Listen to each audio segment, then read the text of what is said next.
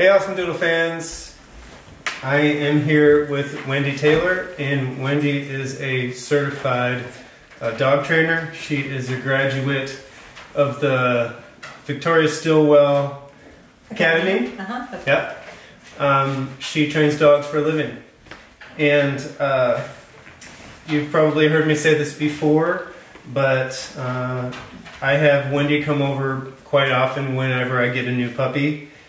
I consider myself a decent puppy trainer, a decent dog trainer, but it's not something that I do for a living, and I make a lot of mistakes. And whenever Wendy comes over, she corrects me. She kind of tells me what I'm doing wrong, and tells me the right way to train a puppy. So I had Wendy come over today to help me work with Humphrey. So Humphrey is a 3.5-month-old poodle. He's a mini. He's going to be an AussieDoodle daddy. And like most poodles and Aussies, he's a very Velcro dog. He wants to be with me all the time. He follows me all over the house.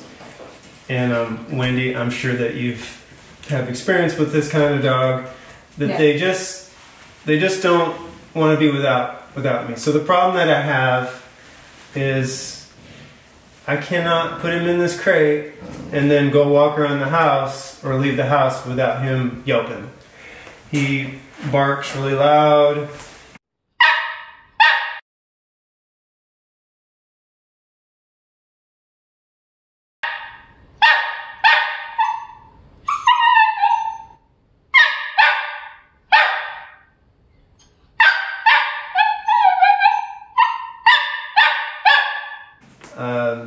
He's a little bit anxious in there, and so I want your advice as to how to get him to be comfortable in the crate. Yeah. Even if you're not around. Even if I'm not around, that's the thing. Yeah. And he will actually go in this crate by himself with the door open. Mm-hmm. If I'm sitting, if he can see me. But as soon as I close that door. Search. So if you're here, the door's open, he'll go in it. Yeah. And will he stay in it and just hang out? Yeah, he'll take a nap in there. Okay, if you're here, mm-hmm, but if you're not here, he does not want to be in it, whether the door's open or not. Right.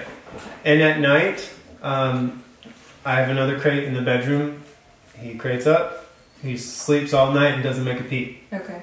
So we want to create value for the crate itself, and we want him to find that this is, all good things happen when he's in here. Mm-hmm. And so we're creating this to be a fun place to be. So what I'm doing right now is I have this strategically placed in front of the crate, mm-hmm, because I want him to either look at it or step on it. Okay, so he just looked at it, and I want him to start to I'm building value for this right now, for the bed, for him to be on the bed. And then eventually I'm going to, once we get him wanting to go back to the bed, that he realizes that when he steps on it, that's what's getting the reinforcement. Okay. Then I'm going to put it inside the crate, and then we can, that way it's a natural progression. He's going to want to go inside the crate because that's where the bed is, and when he gets on the bed, that's when he gets reinforced. And okay, eventually he's going to realize it's when I'm on here is when I hear that click and get the reward. So step one, you're just trying to get him to go on this little bed, exactly, not necessarily in the crate. Exactly. So right now he's kind of looking for reinforcement in lots of places because there was a lot of activity going on and there's still noises that he's hearing. Okay, so let's pretend that he's finding rewards on this little mat. Yep. And we get him going on his mat, and he's recognized that the mat gets him treats. Yep. Then what's the next step? So this is actually the next step. He actually sat on the mat, and that's when I'm going to actually treat him for being on the mat several treats in a row. Of course, now he gets off of it. That's what we're looking for, is duration on the mat. And, okay. So that's building value in the mat. All good things happen when he's on the mat. He just got too much other reinforcement going on. There you go. Good job.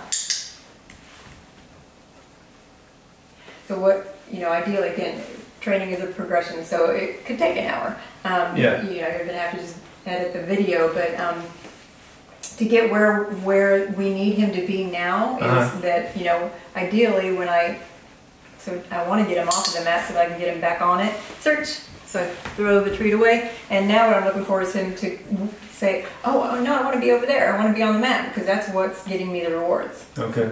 I'm looking for him to think and realize and make the connection. It's all about this, not just that I'm luring him, you know. Okay. There, right? You want him to make that decision for himself. Exactly. It's his choice. So what you said there a minute ago, this isn't something we can do in 5 minutes. You know, this is a progression of a step 1, step 2, step 3 kind of thing. Exactly. And it takes time, and some dogs will pick it up maybe quicker than others, but every dog will learn it if you're consistent about your criteria. So now, do you use any kind of command to go to your spot or go to your place or anything like that? Not until after we get the behavior reliably. Right. So you don't want to start putting a cue word to the behavior until you know 80% of the time they're going to do behavior without a cue. Because the words don't mean anything to him. Exactly. All right, so let's pretend we've got him doing this. Then step 2 is we put this in the crate. Okay. Well, he's not going to do very good at this, but we're just going to try it anyway. Yeah, okay, guys. Good job. Oops. So we throw the treat and it bounces out. So now that he's in there, now do we keep throwing the treats in the crate or out here? So now we can build value for, so he wants to go in there, and that actually bed is not big enough for him. So I'm going to go ahead and switch it out to one that is more suitable for him. Okay. Which is just a blanket that I've got folded up. And this is just to make a section of the crate comfortable. Okay. And here he comes back. Let's see if we can get him to just volunteer to go in the crate. He looked at it, so search. Hey, there you go. So I'm throwing the treats on the bed. Oh, you still didn't see it, silly. There you go. Good boy. So give him time to go ahead and chew that one, and then I'm going to feed him. So I gave him several treats while he was in there on the bed. And that's what I'm talking about when I'm saying that we're building value for him to be on there. And so now he went away, but then he came back. It's like, okay, you know, I wanted to go check out what was happening over there. So this is more than I've ever even done with him. Oh, really? You know, because, you know, right now we're down here by the crate with him. We're building value in this crate. You know, in my head, I just think I can just put him in the crate and go to the store and he's going to be okay in there. But it doesn't work that way. No, it doesn't, exactly. I think a lot of people have that impression that they should just automatically want to be inside the crate and, you know, and be okay staying in there because there's a bone in there, there's food in there, whatever. And it's not going to be something that they're going to automatically want to do. Right. You have to make it, you have to, you know, like I keep using the words build value, you have to create a positive association for their being inside there. So it's very important to condition them to want to be in there. And that's all we're doing right now. So he's fine going in there. Every time he goes in there, something good is happening. So, you know, I've probably conditioned him to hate his crate already. Because, you know how I told you he wants to be with me all the time. Well, during the day, you know, if I put him in that crate and close the door, that's because I'm leaving the house to go to the grocery store or something. There you go. Yeah. So I'm here all the time because I work from home, obviously. But when I leave the house, he has to go into this crate. Okay. So he's abandoned. So that's a really good point, and I'm glad that you brought that up because that's another thing that people do accidentally. I'm going to wait for him to just choose to go in it on his own, and then anytime he goes into the crate, and that's what I'm looking for. He's got free roam in this house right now, and so what I'm just waiting for him to come back and choose to go in there, and every time he does, he's going to get rewarded for it. Okay. And that is what you just said is very important to not only make it that anytime the only time they go in the crate or are in the crate is when something undesirable to them happens, such that they get left in there alone.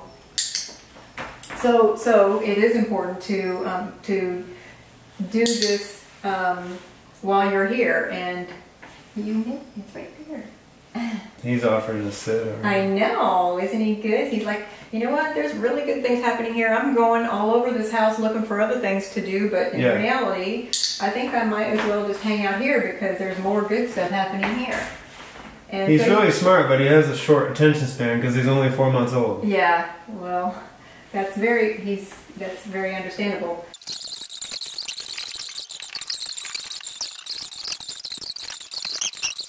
So what about toys in the crate? Do you recommend putting toys in the crate? As long as it's not something that they could chew into pieces that they would choke on, okay. You know, unsupervised. Okay.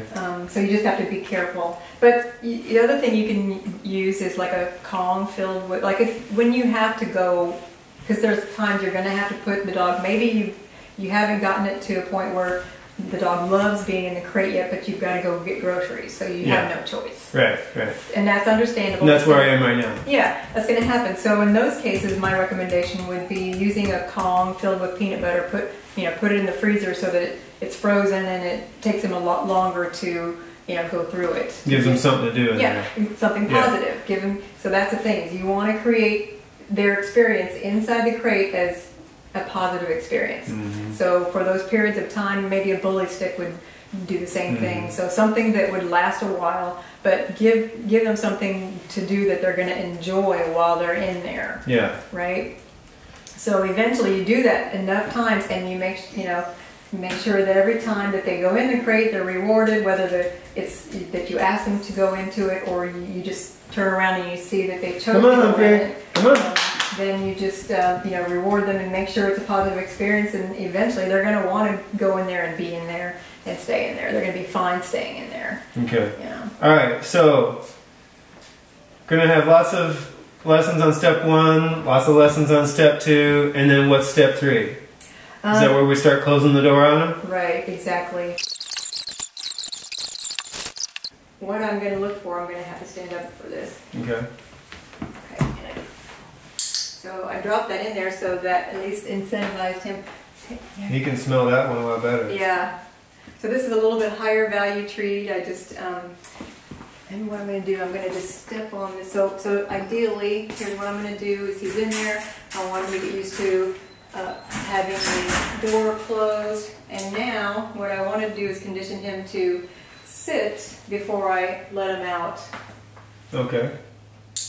And good boy, Humphrey. Yeah. So he went into a sit, and so I clicked that, and now I'm going to feed, and I'm going to feed him kind of high, and ideally we want him to be in the back. And the reason for that is that when you go to open the door, you don't want him rushing out. You want him to, be back further so that if in fact he does start rushing out, you can shut the door again to prevent him from doing that.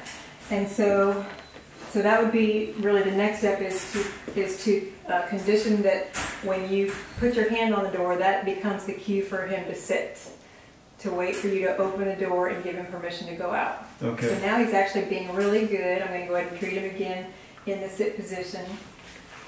And then so this is a good thing to point out here. The difference in the values of these treats. He's really trying harder with the second treat that you have out. Yeah, he's so funny. He's not finding when I throw it in there. There you go. So yeah, that's a good point. I'm using 2 different types of treats. There's a higher value to this one that I'm using currently, and in training you want to be strategic even about the level of value of treats that you're using. So I'm wanting him to find more value being in here than being out there. See, this is progress already. Typically, when I put him in the crate, the instant I close that door, I can see him start to get anxious and he'll paw at the door. Is that right? Yeah. See, he's like, I'm just hanging out here. It's actually not a bad place to be. So he's not seeming like he's nervous or anxious, by just being in there. Yeah. So it's just, you can see it's just a matter of creating an association that good things happen when I'm in here, and so therefore there's a reason why I want to be in here, because it's a fun place to be. So we're conditioning him to associate the crate with treats. Yeah, with good things, exactly. There's someone growling over there. So I'm just standing on his leash because I'm going to go ahead and treat him for coming out, but what I really want him is to then want to hurry up and go back in. Now, is it true that we shouldn't physically put the dog in the crate? We should let the dog walk into the crate, right? Ideally, yes, you're wanting the dog to learn to get in the crate, and I'm not even right. And now, right now, I'm just going to sit and I'm going to stand here and wait for him to make a choice. Where he's like, okay, I know that you've got more treats in your hand. I really like those treats. What do I need to do to get another one? Okay. Well, we kind of skipped step 1 and step 2, so he might not get this real quick. Right. Yeah. But we'll see. We're not developing each one of the steps to the degree that they need to be, but we're just giving a kind of a really quick blanket state. But you can see what I'm doing here is I'm not cueing him. I'm not giving him any kind of clues as to what I'm looking for. I'm just waiting for his decision, and I'm asking him to figure out what I'm looking for. He's so close. Yeah, you can tell he's trying to think about it. He's like, see, I've trained him to do this. Oh, I've trained him to do a default sit. Yeah. Oh, good. That's good. So whenever I have treats, this is what he does. Yeah, and that's good. That's good that you get that, but it's not the behavior I'm looking for right now. Yeah, yeah. So I'm just looking for something different. So now it's a matter of him figuring out what it is that's going to earn the reward. Well, he's sniffing in there for treats. Yeah. But he's been in there long enough that that's not quite good enough. I want him in there altogether. Yeah. And I think I'm going to get it eventually, but I've got my foot on his leash so that he can't just go all over the place. So see, there we finally got him in there. And I'm going to go ahead and shut the door just so that we can try again. Oops. Let's see if we can get a sit. Oh, I want the cue. Yes, good boy. The cue of the hand on the door should be, that means to sit. Okay. And then I get to open the door. He stays in the sit until I release him, and then I actually want to give a release word, which he doesn't know, but I'm going to go ahead and use one. Break. Oops. So I said break, and I threw a treat, actually dropped a treat, okay. to get him out. And now I want him to go back in there, but I'm not going to do anything. I'm going to see if he can figure it out. It was a quick look. He's making good eye contact. Yeah.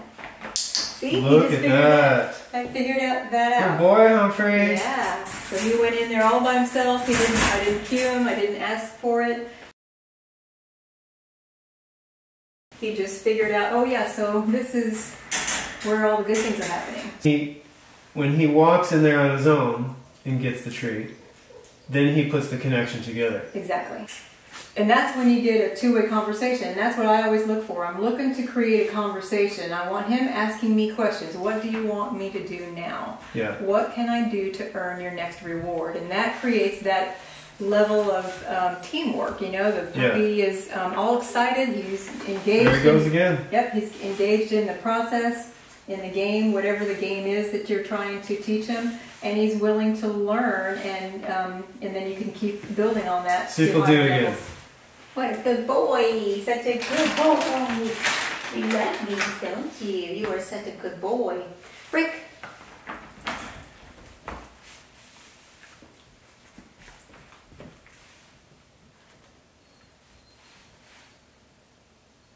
So we're just going to wait and see what choice he makes. Wow. There you go! What a smart boy!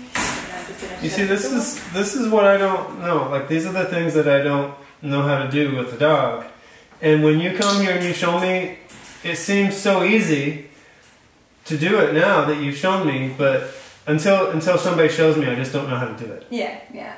Well, you know, I say a lot of times that break dog training is somewhat counterintuitive to the way we think as humans, you know.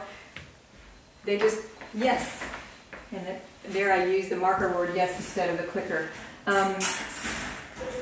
Because we don't think the same way they do. But if you think about it, you're such a good boy. If you think about it this way, dogs are always, they're going to do what's reinforcing. So they're always getting reinforcement somehow, whether it's self-reinforcement or reinforcement from what you're creating. Like if he's in there and he's barking and we're talking to him, be quiet, Humphrey. That's reinforcement. Yeah. Just because it's attention. Yeah. Good boy. So you can see he wants to be in there. He'll come out and he goes back in. Yeah. So now I know this is really pushing it, but what's the next step after this? You know, yeah, we can get him to walk into his crate, but as soon as we close the door and leave the room, he's going to flip out again. Right. So I know we won't get all the way there in this lesson here, but give us the steps. Yeah. So the next step is to create a little bit of distance. So in everything that you teach dogs, we call it the 3 Ds. You're such a good boy. So it's duration, distance, and distraction. So your duration, you're looking for him to get in there, be in there, and stay in there until you give him permission to come out for longer distance, for longer duration. So maybe it's 2 to 5 seconds initially, 5 to 10 seconds. Up to 30 seconds. So you want to increase the duration that he's comfortable being in there. So he gets in there. Yep. And then we're going to close the door. Yep. And then just leave it closed. We walk away for. And then. But not out of his eyesight, right? Just walk around the room. Exactly. Right. So eventually, initially as you're training, maybe like we've been right here, but now it's going to be a matter of stepping away just a little bit. And then seeing if he can be okay being in there. Again, I'm going to just go ahead and open the door and reward him for staying in the sit, even though the crate is open, the gate is open. If he were to come out without me releasing him, I would just shut the door. But he's being a really good boy and saying, I think I'm supposed to just stay in here. Yeah. Break. Now the mistake that I make is I try to go way too fast, right? Yeah. I get him in there, I close the door, he's good, and then I leave the room, and then he panics. Exactly. So good boy. Exactly. It's a progression. You have to take it in little steps at a time. You can't expect to go from kindergarten to college and jump in between all the rest of the grades. Right. So yes, you have to take it in. You're increasing the level of difficulty for the dog slowly and gradually over time, and you don't want to make it always harder without making it easier in between. Right. So because they'll get frustrated. Like if you just go from this step to this step to this step to this step, eventually they're going to say, you know what, that's too hard, I'm tired of this game. So you want to go here and then go back here and here. Make it a little bit harder each time, but then make it easy so that they stay engaged and stay having fun with the game. So he's still very much engaged. Again, he's got a leash on him, but I'm not holding him here. He's happy to be here. Of course, right now he's not. He's kind of, but he's, as soon as he does what I want, I'm going to reward him. So I didn't ask. I mean, I just went ahead and didn't expect him to sit, but I bet you he'll sit, even though I'm not paying any attention to him. He'll probably sit, or he'll come out. He's going to go back in. He's getting the trying idea. Different things to get the treat. Right. He's still engaged. He's having fun. He knows I've got treats. He really likes these treats, and he's starting to figure out that it's when he's in there that he's getting all these treats. Okay. So once we get him in there, and we start to step away, what's the signals we need to look for to know when we're pushing him too fast? Like if he starts to get anxious in the crate. Right. Yeah. So when the dog is displaying levels of behaviors of anxiety or frustration, you don't want to push them beyond the point in which it's fun. If he's still having fun, I'm further away now. He went ahead and went back in there. Yeah. Because even though I'm talking to you, he's like still realizing that there are things that I can offer, that behaviors that I can create that is going to earn me a reward. And one thing that I learned early on, this is something that I learned from Kiko Pup's YouTube channel, is that dogs offer behaviors. Yeah. So they figure out what works to get the treats, and then they offer those behaviors as default behaviors all the time. Yep. And the things that I taught, like Winnie and Minnie Poochie, when they were 3 months old, they still offer those behaviors today. Yeah. They'll cycle, they'll sit, they'll lay down, they'll play dead, they'll do all these tricks to try to figure out what I'm looking for. Exactly, because there's a history of rewards for those behaviors. Yeah. So now you can see he is offering to go back in there even though I'm further away. So we've increased the level of difficulty for him, but he's still understanding this is where I'm getting the reinforcement. Okay. So, and he's happy to be in there. He's not, being forced to be in there. He's actually saying, I want to be in here because he knows that's where he's getting what he's wanting. So he's associating this crate now with treats. Yeah, exactly. And, he knows I'm over here. I've got the treats in my hand. He could come over here and ask me for one, but I'm not going to give it to him because that's not what I'm looking for. So he's got the ability to go wherever he wants to, and eventually I bet you he's going to go back in there because he's going to if he wants another one, he realizes that's how he's going to get it. Right. So yeah, it's just a progression. So you just keep increasing the level of difficulty by increasing the duration, increasing the distance, and then increasing distractions. And so in this case, what distractions would be, you're such a good boy, would be, I should be able to do some jumping jacks or, run all the way around, other dogs running around. Right. If he can sit there and stay there until he's released, even though there's a bunch of chaos going on, then he understands the value of the crate and he understands the cue to stay there and be there when you've asked him to until he's given permission to come out. So as you can see, he's coming out of his own will. He's not just waiting and staying until I cue him to come out. Yeah. But I haven't worked on that. Yeah, I've worked on it sporadically, but that would be something I would want to build up to is that he stays in there if I ask him to go in there. Right now I'm not even cueing him to go in there, but if it was something that I cued him to do, I would expect that he would stay there until I asked him to come out. Okay. But right now we're not really doing that. We're just simply wanting him to get a whole lot of reinforcement for going in there, being in there, and staying in there. Walking in there with his own 4 feet. Yeah. And not being forced to go. Right, exactly. That he wants to be in there, even if I'm far away, that he wants to be in there because he knows that's a good place to be.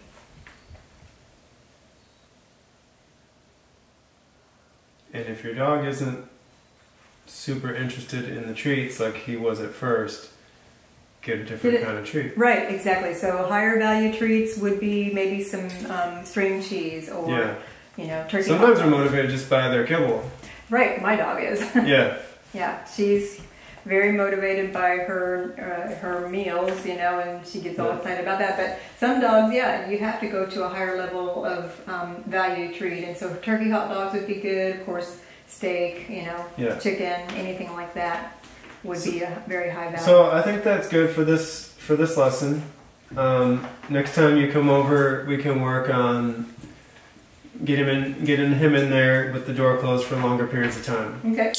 Awesome. What a good boy. Good boy, Humphrey. He went kind of around it, and he did. He knows the treats are in the bags up here, but he ultimately chose to go in there, and now he's just sitting down and waiting. Good boy, huh? You're such a good boy. Come here, Humphrey. Let's say bye to everybody.